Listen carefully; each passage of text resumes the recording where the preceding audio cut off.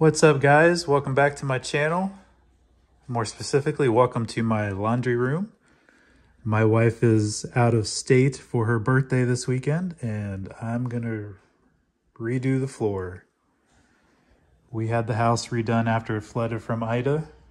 With this flooring here, it's a vinyl plank, and I'm gonna do the same in here. These tiles are starting to pop up. They're grimy, they're gross, so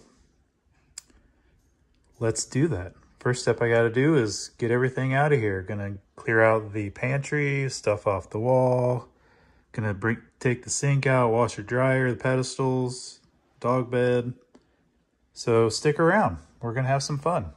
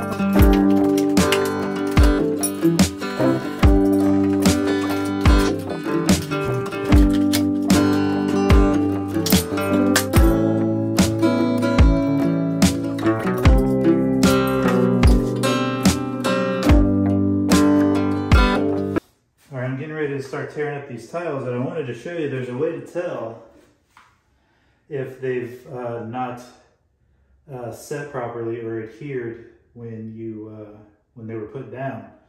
So like this one here, see how it kind of sounds solid? Now listen to this one. Hear that sounds hollow? You hear that one, how it kind of sounds hollow? That one might not be too bad, but listen to that. So you can tell the difference. So that's a good way to tell if your tiles are popping up or they weren't set properly. So something to look out for if you are doing this or you're having a home inspected and they offer to check the tiles for you.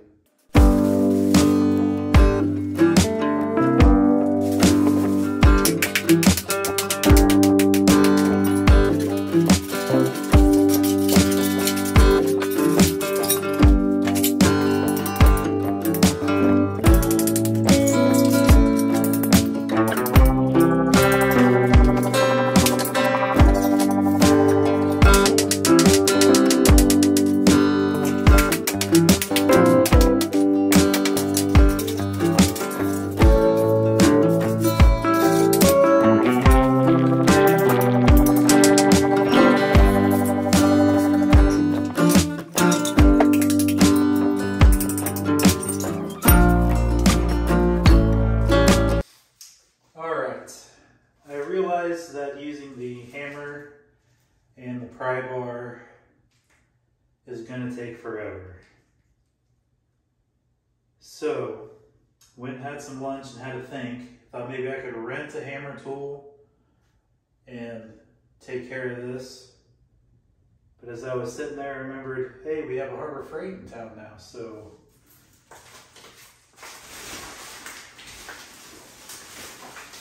I went and got me one of these.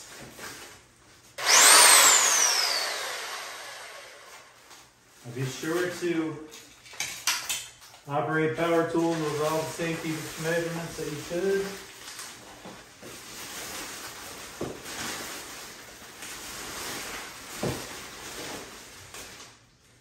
I got my hearing and my face and my gloves. And I took my dog over to my in-laws, and some of you might have been worried about my dog getting in here with the sharp chips. So he's over at the in-laws, so I can do this. And besides, the power tool will give him a scare anyway. So now I've never used one of these, so let's see how this goes.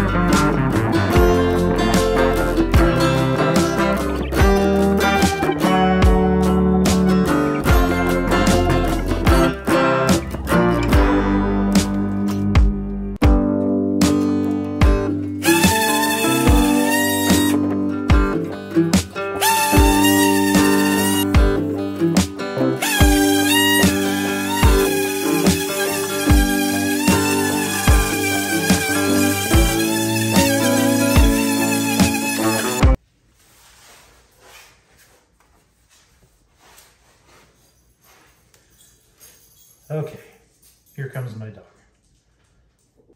Okay, here's the story. I poured the first bucket of self-leveling concrete on the ground, and it wasn't enough. So I rushed to pour the second, to mix the second bucket, and it had clumps in it. So when I poured it, it created an uneven mess. So at some point, my camera died. So I just decided I would take my time, and I went and bought 2 more bags of the self-leveling compound, and I mixed both at the same time and poured it over the previous unlevel. And it still wasn't perfectly level. As you can see behind me, there's patching. So I did some patching. And then after that, it still wasn't as level as I liked. So I actually took a belt sander and I belt sanded a lot of the area to smooth it out. I think it's as level as I'm going to get it. I'm happy with it. The wife is happy with it. Oh, and by the way, this was supposed to be done over her birthday weekend while she was out of town, but now she's back. And so now I have to finish it. It's a week later. So now we're ready to lay the tile down and get this laundry room finished so we can have clean clothes. So let's do that.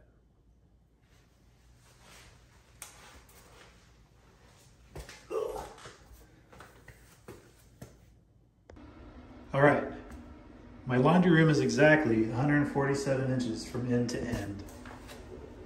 And my vinyl planks are exactly 7 inches across. So that's 21 rows from end to end in the laundry room. So I drew a line here. So I get my first line of tiles straight. And by the time I get to the other end down there, you can see all the patches that I did.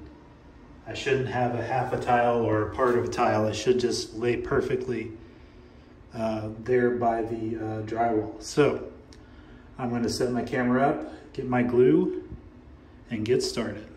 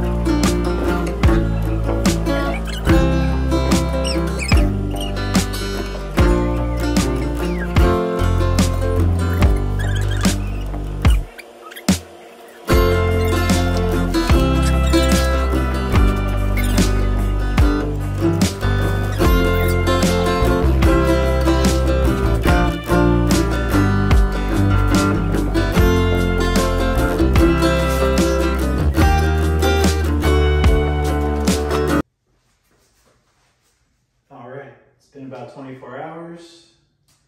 Glue is set up. I'm going to remove all the blue tape and take care of all the squeeze out. I had a lot of squeeze out. This is my first time gluing down floors, so yeah. So let's do that.